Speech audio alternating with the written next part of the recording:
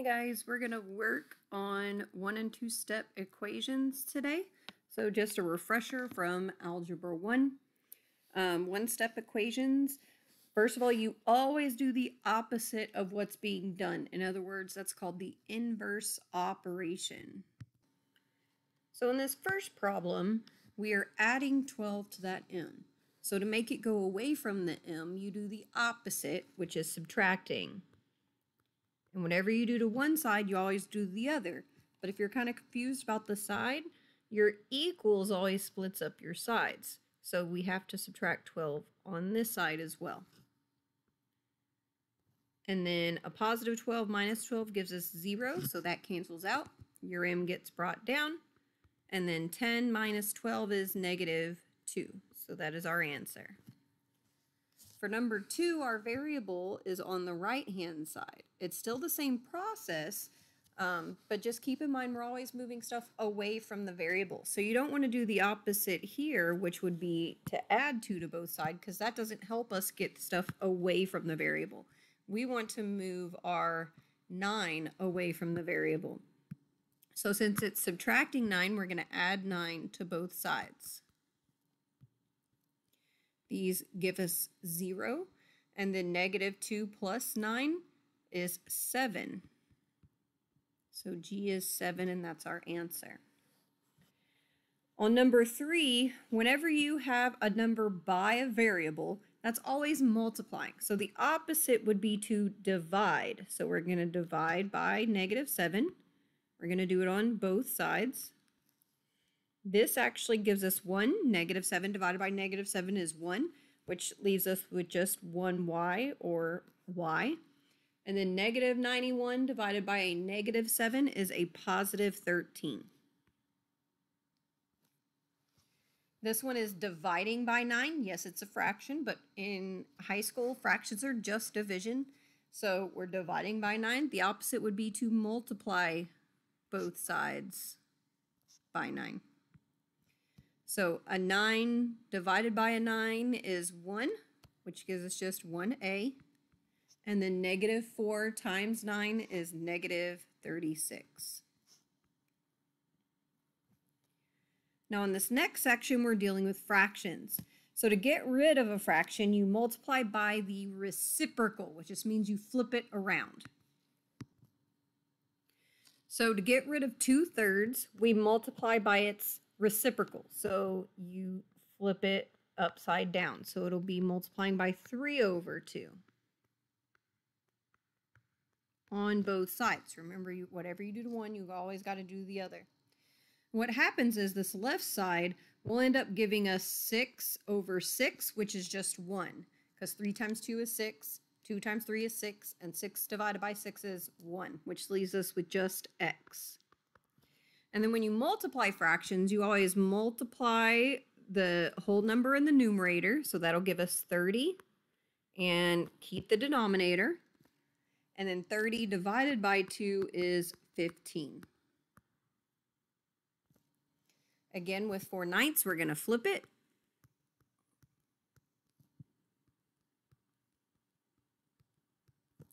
These cancel, leaves us with just W. -8 times 9 would be a -72 divided by 4. And then -72 divided by 4 is -18. Feel free to use a calculator if it helps you. There should be links to various calculators you could use on Schoology or on our syllabus. Again, we're going to flip it, and this one is negative. So make sure that you multiply by a -5/6. So -5/6. These cancel. You're left with just k. 12 times a -5 is -60/6, which ends up giving us -10.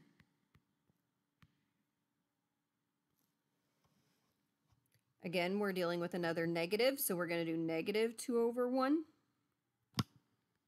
-2/1. These cancel, the negatives cancel to give us a positive m, which is what we need.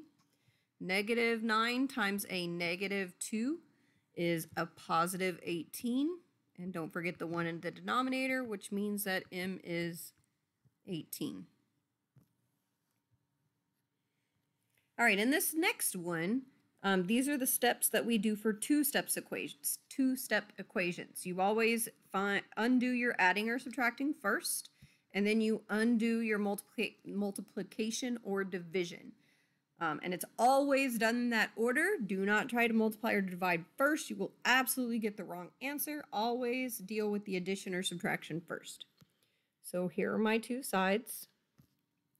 Find your variable, because our goal is to always get stuff away from that variable. And we're going to deal with the addition or subtraction first, which means what we're focusing right now on is this plus 8. So we need to undo plus 8 by subtracting 8 to both sides. This gives me 0, so I just bring down my 6x. 50 minus 8 is 42. Now we have the multiplication, and we need to undo the multiplication. So to undo that, we divide both sides by 6. This leaves us with just 1x, because 6 divided by 6 is 1. And then 42 divided by 6 is 7. On our next one, these are our two sides. Our variable is here. We want to move things away from it. Look for the addition or subtraction first. So this is our subtraction. So we're going to do the opposite, which means we're going to add 5 to both sides. These give me 0. Bring my 2n down, and 11 plus 5 is 16. Now we have a multiplication of 2, which means we need to divide both sides by 2. These cancel to give me just 1n, or n by itself, and then 16 divided by 2 is 8. On our next one, my variable is here. So look for the addition or subtraction first. We have subtraction. So we need to undo that minus 7. So we're going to add 7 to both sides.